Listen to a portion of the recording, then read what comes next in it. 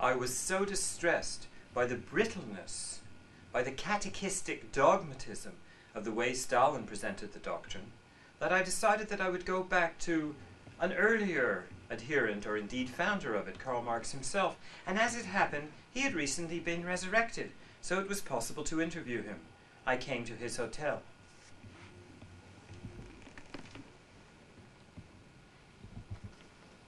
Mr. Marx? Yes, sit down, sit down. It's very good of you to want to talk to me. What can I do for you?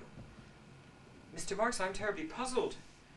You're talking in a Russian accent. I thought you were German. Well, in a way, you're right. You're right. You've got a point.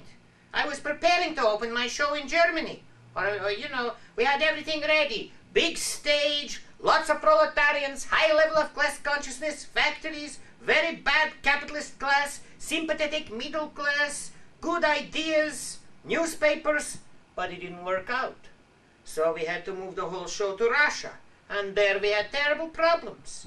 Because in Russia it was mostly peasants. Everywhere I went I said, where can I find some factories, some workers, some exploiters, some capitalists with big cigars? It was just peasants, landowners, feudal lords. So we had to do it there. And, you know, it wasn't very good. It wasn't the scenario we originally intended. It didn't work out. So it was a big disappointment for you? Very disappointment. Very, very disappointment. Look who they got to lead the country there. Lenin, Trotsky, Stalin. Trotsky at least was Jewish. Stalin wasn't even Jewish. You know, I mean, what kind of a thing is it to have Stalin, a man like that? If at least he'd been a nice Jewish boy, he would never have run the country in such a stupid way. What did he get from killing so many people? He was an undertaker or something? I mean, you know, it was ridiculous. Mr. Marx, so many things have happened since you died. There must be so many surprises, you know, being resurrected like this. When you found out, you know, what's happening. What was the biggest surprise? Very difficult to say. So many surprises. So many inventions. Radio, television, helicopter, automobile, jukebox. Many, many surprises. But what was the biggest surprise, Mr. Marx? Of all the surprises, and there were very many, the one thing I would never really imagine, that David O. Selznick would cast Clark Gable in the role of Red Butler in Gone with the Wind. Mr. Marx, I'm surprised you take such a strong interest in the movies.